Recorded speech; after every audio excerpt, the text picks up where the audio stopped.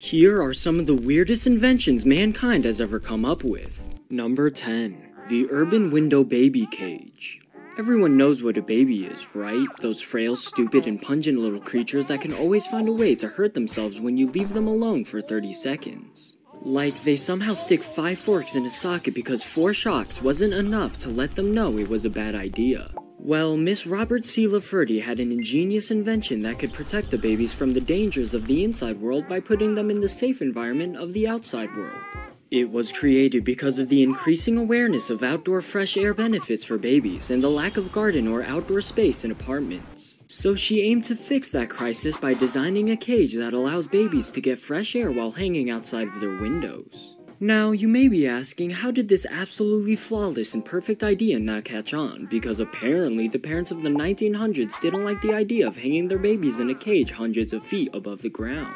You know, where they could get shat on by a bird, get skin cancer, or just straight up fall off. But the funniest thing to me about this invention is that someone got to brag about being the baby in the photo. I can just imagine that person in heaven like, you know the baby cage? Yeah, well I was the baby in the photo. Then why are you still a baby in heaven? Oh, well let's just say that idea didn't really stick around. Number 9. The Portable Radio Hat. This is the perfect representation of a great idea being made in the wrong era with the most terrible of executions. Created during 1949, an inventor from Berlin just wanted to listen to some bangers while on the go.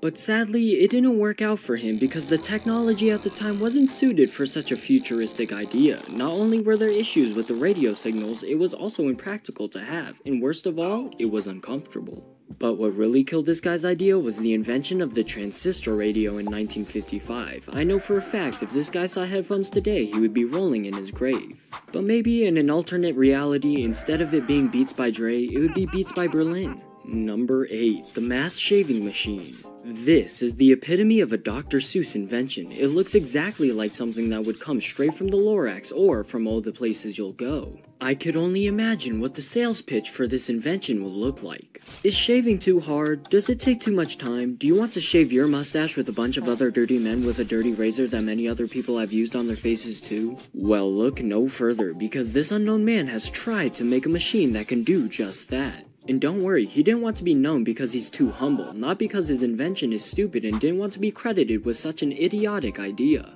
I say tried because he very much failed in this endeavor, since every barber had a mild skill issue of not being able to shave tall, big, short, and skinny faces at the same time without taking off a nose or two. Who would have known shaving 5 different men simultaneously with different face shapes and different facial hair would have been so hard? Number 7. The Face Glove. I bet players that have to guard Luka wish this invention took off, but on a more serious note, this invention was created during the 20th century by Madame Helen M. Rowley. And like many other inventions during that time, it was created for beautifying and preserving youthful skin, along with removing blemishes and imperfections. But like, do normal gloves do that in the first place? Though it was initially popular, its downfall lies in the materials that were used, such as asbestos, sulfur, and lead, which to no modern person's surprise is hazardous and causes more skin problems than they were sold to solve. They should really make a horror movie about this, like a woman just wanted to look young again and bought this glove, but over time her face became more decayed, so she just takes the faces of other young women. If it does somehow get made and becomes a banger, you can send my thank you letter to this mailbox. Number 6. The Dynasphere. Tired of having 4 wheels on a car instead of 1? Well, Dr. J.A. Purves's invention during the 1930s has just the solution for you. Wanting to add a new spin on road vehicle designs, this car featured a giant monowheel, but surprise surprise, no one wanted it because not only are normal cars faster and better looking, they are also much safer. What would be a mild fender bender for a normal car would airmail this piece of garbage straight to a very long anime isekai series. Like that time I bought a shitty car and got hit by an 18-wheeler and became a very generic overpowered protagonist, but ignore getting hit on the tire part, imagine getting hit on the side. Number 5. The Loop-to-Loop Double Bicycle. This grand invention reigns from the year 1905, where all Mr. K. Lang wanted to do was pop sick tricks and get hot chicks. Except he didn't. His invention failed so hard that I'm pretty sure his chick count went into the negatives. This invention had one objective and one objective only. It was supposed to perform a loop-to-loop maneuver within a circular track. Oh, but would you look at that, everybody but him thought it was a bad idea, where the design was deemed improbable with the potential to injure or kill the writer, so luckily for everybody involved, the invention was only allowed to stay on paper. Number 4. The ostrich pillow. You may be asking, how did this fail? Isn't it just a normal feather pillow except its feathers are just from an ostrich? Nope. Being created very recently in 2012 by Kawamura Ganjavian, he was inclined to make it for one's personal relaxation and stress reduction and to do things like this in public. Like imagine waking someone up at the library and they look up at you with this on their head. While the concept appealed to some apparently mentally ill individuals, its bulky design and limited functionality stopped it from gaining any popularity, where the invisible hand of capitalism struck the idea down, but I guess the invisible hand isn't all-powerful since pet rocks were a thing. Number 3. The Impulsoria. Despite having an absolutely dank name, the Impulsoria was a stupid invention. Developed by a man named Clemente Macerano in 1850, it was meant to utilize animal power on railways. But like, why? Did he see the faster, stronger, and more efficient trains and think, I'm gonna make something worse, and probably more expensive, and it's gonna sell like hotcakes? To probably only his surprise, it faced practical challenges, like not being able to move at a consistent speed with hundreds of passengers over long periods of time, and being outdone by the already existing trains. Number 2. Mousetrap pistol. Now for this invention, I want you to guess where it came from. Don't worry, I'll make it easier for you.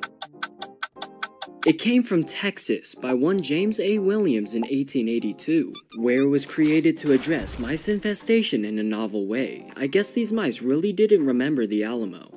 This concoction of bad ideas took a lever armed with a loaded .50 caliber revolver, and every time that lever or pulley was set off, poor little Jerry would be blasted into high heaven, just like in the cartoons. Except this time he wouldn't be alive to spin it back on Tom anymore. Somehow, this product faced significant safety concerns in logical humans, who knew having a loaded .50 caliber revolver in your living room could possibly pose a threat to your unsuspecting child.